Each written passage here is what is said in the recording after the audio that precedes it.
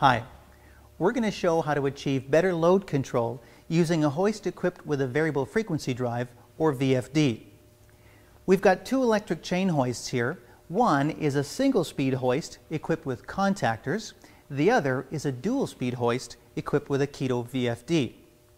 There are two features of a VFD hoist that allow for better load control.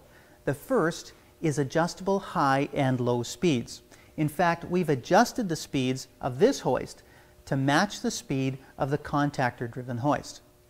The second feature of a KITO VFD hoist is that of soft start and soft stop, which we're going to demonstrate right here. Watch for how the fluid reacts in the glasses during each start and stop of the motion. The contactor-driven hoist engages and disengages the brake more abruptly, which may introduce a bit of swing or bounce on the load.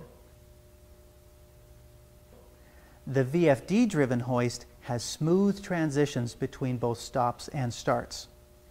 As well, the high and low speed can be adjusted up or down to suit the application.